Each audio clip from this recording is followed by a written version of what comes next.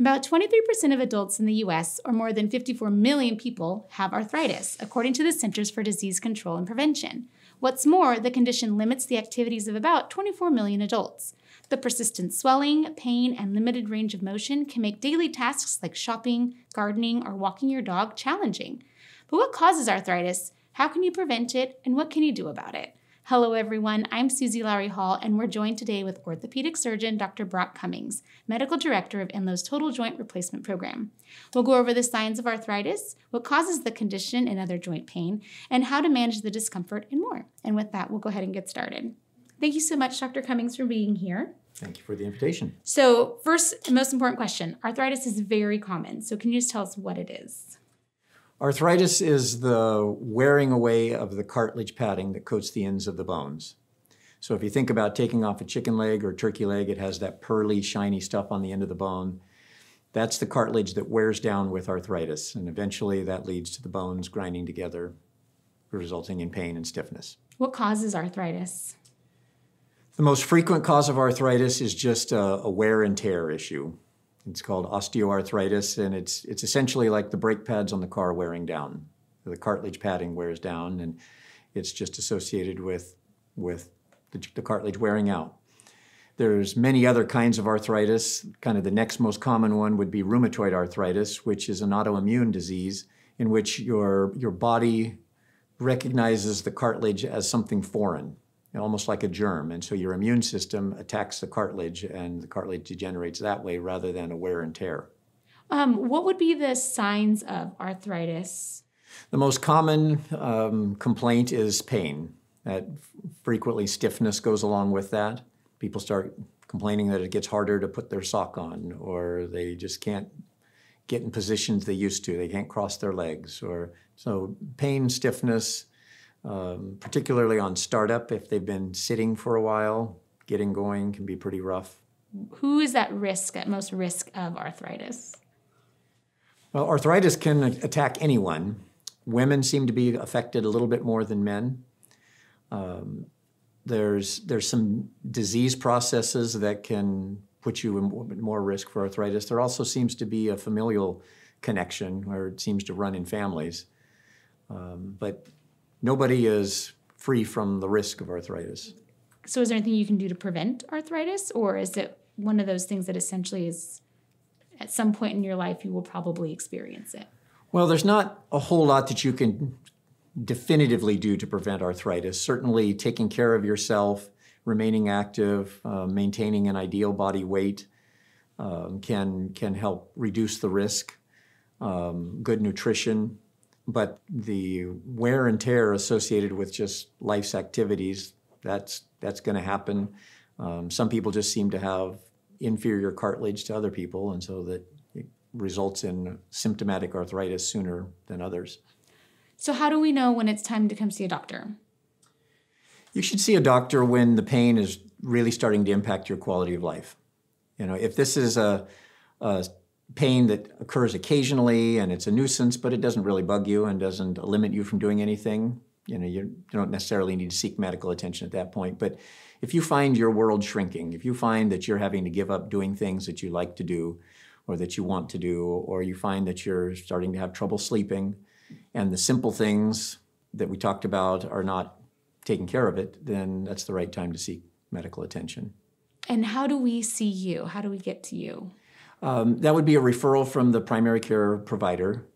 He or she will get an x-ray of the affected joint and see if what's causing the pain is appropriate for our office, and then they would refer you to us. So what does treatment look like for arthritis? Treatment for arthritis is basically at two extremes.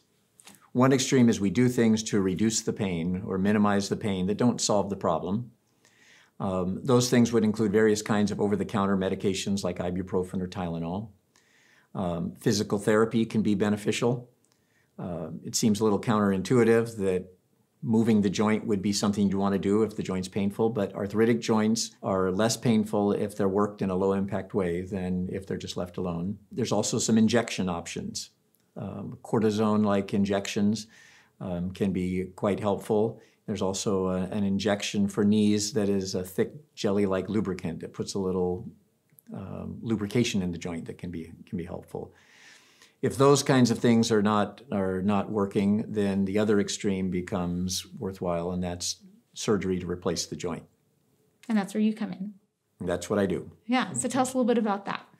So joint replacement is something that should be done when your pain is really impacting your quality of life and those simpler measures have failed. And the joint replacement just involves resurfacing the ends of the bones and using artificial surfaces so the bones are no longer grinding together and you've got artificial joints moving. What joints does arthritis affect most often or most common? Is there a certain type of person, or is it a specific joint that it tends to affect more than others? The knees are traditionally more common than other joints. The weight-bearing joints are the biggest issues. In terms of joint replacements, most joint surgeons do about 2/3 of their cases as knee replacements, and about one-third of them are hip replacements. Any joint can be involved. The joint at the base of the thumb is a common joint to become problematic with arthritis. We just do hip and knee replacements in our office.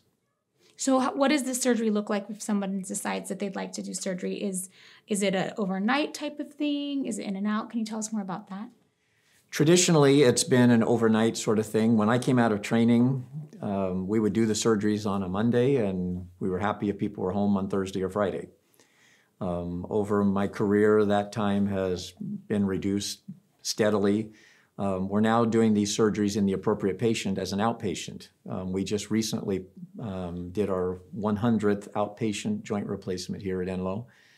And those are my happiest patients. People like not having to spend the night in the hospital and go directly home. And if their general health is such that we don't have concerns for them not spending the night, and they've got appropriate support at home, this can be done as an outpatient nowadays. Wow, that's incredible. So start in the morning and back home in the evening. Yep. The people going home the same day are typically done in the first 2 or 3 cases of the morning, and they're usually leaving the hospital between 2 and 4 in the afternoon. That's great. So what does recovery look like once they go home? What does that look like for a patient? So initially they're using a walker. We allow full weight bearing right out of the gate, but most people don't feel like putting all of their weight on it immediately. So they're using a walker to start out with, but they can transition to a cane and then to nothing as quickly as they feel like it. The lion's share of the recovery is the first 6 weeks. During that time, every day is better than the day before. You can do stuff today you couldn't do yesterday. By 3 months, you're probably 75 to 80% recovered.